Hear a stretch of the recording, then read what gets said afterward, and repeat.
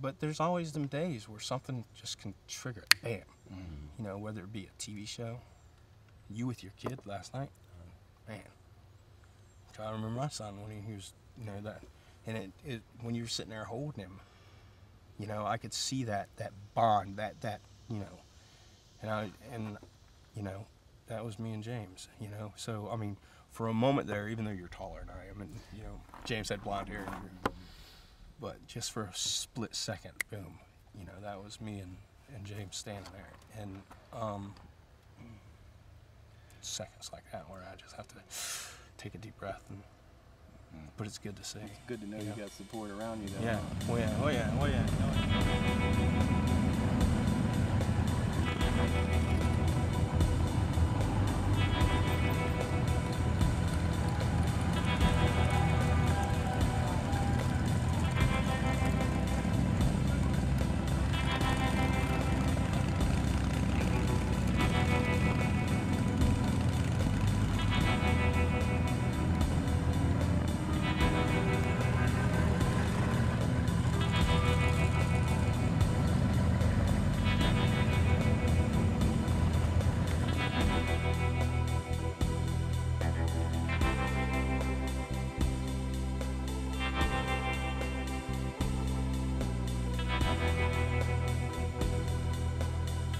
James returned from Iraq November 26, 2012. He took his life. So like I said, the cloud is over top of you for, you know, some people it's years and years and years. But you got a choice. You either do something or you just die. And I want to die.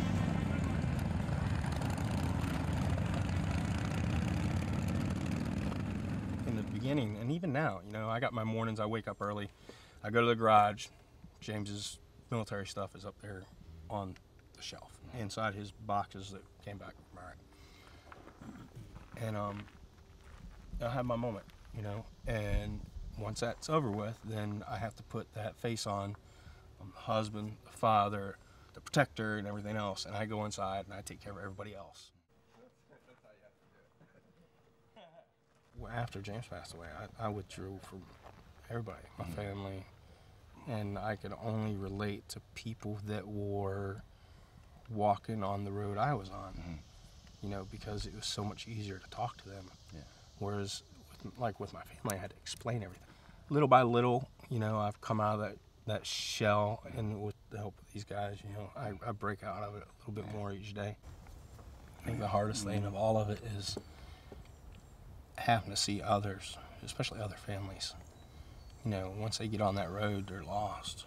You know, they don't know which way to turn. They don't know where resources are because it's just hard. You got the cloud, and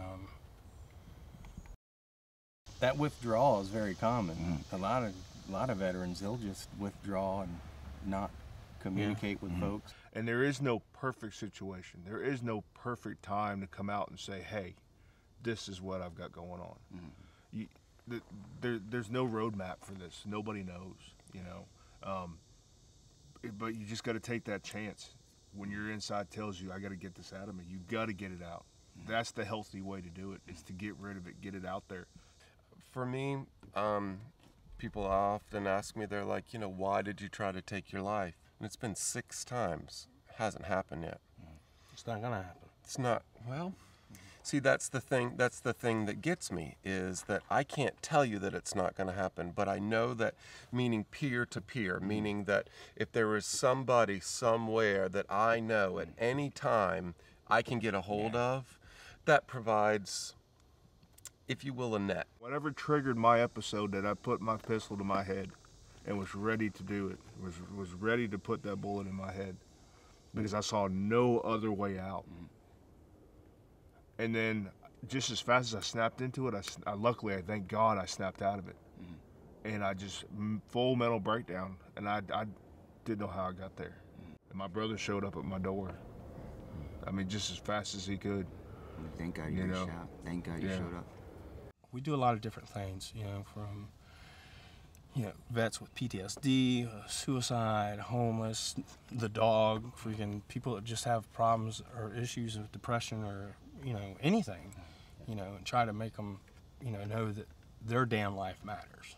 A lot of vets, you know, they just get out of the military, and that in itself is even with no combat. I mean, that in itself is trying to transition to the civilian world is like, oh my God, because you got a sense of purpose and you got a mission in the military. Now you get out and look, you're just like the average Joe, and you have to find that. And see, that's what we try to do, just like y'all. Try to give them service members, combat vet, non-combat vet, that sense of mission, that sense of purpose and everything else like they had before. And once they find that, then it's like a railroad going through. Boom, I got it, I'm on it. How has been the community response from you on your mission and then from Scott? Well, with Scott, there was an outpouring of support. You know, what happened with that was, you know, he walked into a place of business called Simply Storage, and just by chance was talking to August, which she's part of the Spartak Foundation, and she gave him my card. And she called me and said that he'd be calling me, but he didn't call me for like a couple days, I guess. When I called him, you know, the first minute I just figured I was going to get mouth speak. I just figured I was going to get chatter. And what I found was a resiliency that could, in his voice, and I took strength from that. We knew that he was going to get into housing at some point in time, but there's so much red tape. It was unbelievable. Yeah. So I contacted one of my friends. Her name's Wendy Childers, and her son was killed in action in Afghanistan. And she runs a nonprofit. She sends care packages to Marines that are deployed all over the world. And she made a post about, you know, what I was trying to do. And then from that point on, it just like blew up.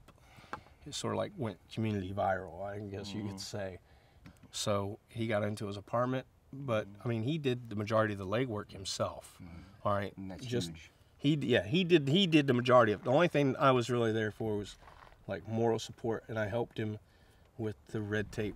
At some point, I had to learn that I needed to advocate for myself, and I needed to make the choices, much like you had mentioned.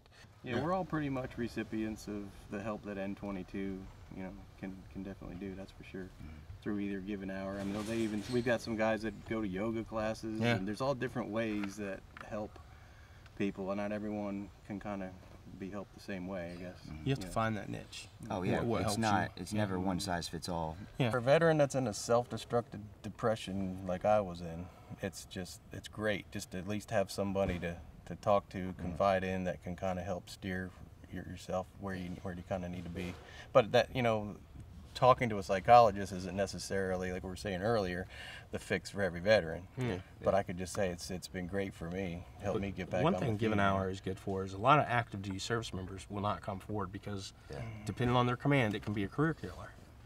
So Given Hour works really good, all right, for those active duty service members that don't come forward through the regular system because they don't want to kill their career. So Given Hour works great because they can go get professional help on the outside. It will be between them and it's outside of the military. And you know, that is potentially a person that would take their life because they didn't want to come forward. So I mean, there's a whole bunch of resources. We're not trying to reinvent the wheel. I mean, all three of these guys here, you know, they don't know it, but you know, they are therapy, you know, for me. They help me move forward from day to day, and I get to help them, you know, through, you know, friendship, and we stick together. And you know, when we come across another vet, then instead of it just being me now, you know, Scott knows more about one thing than what I do. You know, Jeff knows more about this than what I do, and same with James. All right, so now rather than just being me by myself, now I got, well, there's more, but these are three that are with me.